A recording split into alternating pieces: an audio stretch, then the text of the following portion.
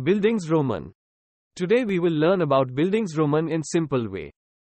Please pay attention if you want to qualify JRF. 1. Bildungsroman is a genre of novel that focuses on the psychological and moral growth of the main protagonist. It typically follows the protagonist's journey from childhood to adulthood.